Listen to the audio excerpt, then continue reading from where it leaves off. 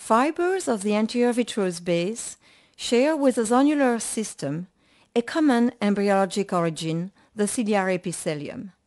They follow the curve of the posterior lens capsule of the zonular systems, ciliary processes, pars plana, and of the anterior retina adjacent to the ora serrata. In normal phakic and pseudophakic eyes, the anterior vitreous gel is compact and transparent.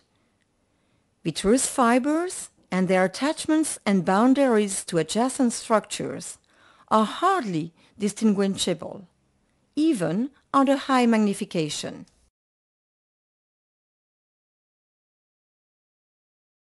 Under pathological conditions, anterior vitreous cortex fibers become individualized and cleavage planes from adjacent structures become obvious.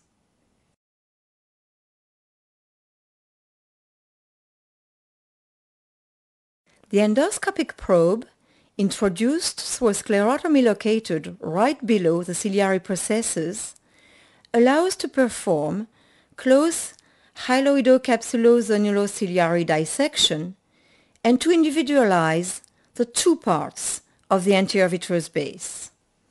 The anterior part, or zonular part, is located between the zonular system and a condensation called the medium white line, formed by the attachment of the most anterior vitreous fibers to mid-pars plana, situated at about 3.5 mm from limbus.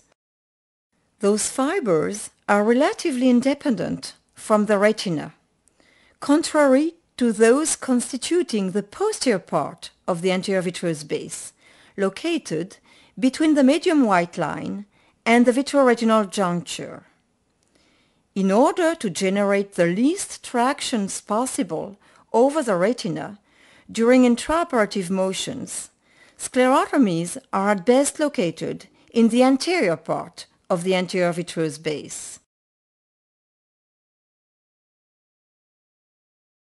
Blood collected inside the anterior part of the anterior vitreous base underlines the Viager ligament, 360 degrees attachment of the anterior vitreous cortex to the posterior lens capsule, right below the posterior zonular system.